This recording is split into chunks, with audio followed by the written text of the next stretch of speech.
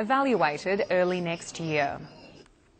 South Australian scientists are looking to an unlikely source in the hope of boosting the state's aquaculture industry. They're hoping to break into the lucrative Asian market for sea cucumbers. When you first see a live sea cucumber, appetising probably isn't the first word that comes to mind. But in China, sea cucumbers are an expensive and highly sought-after delicacy, sold for up to $200 a kilogram.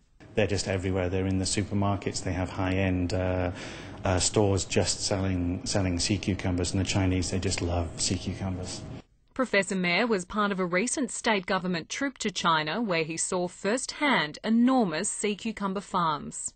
The scale of those farms is phenomenal, and the industry in China is absolutely huge, and we were told it's worth the equivalent of about 5 billion Australian dollars. And now attention is turning to whether South Australian sea cucumbers could form a part of that lucrative industry. Australian sea cucumber do have very unique properties and also have much better value for the future development.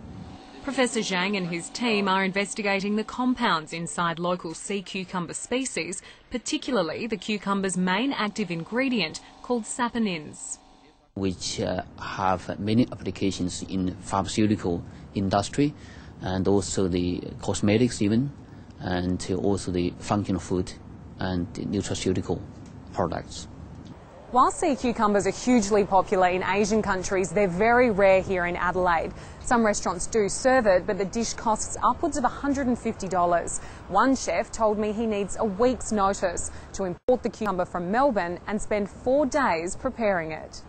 The researchers will consider whether a South Australian sea cucumber industry could be modelled on the one in the Northern Territory, where tropical cucumbers are already exported to China.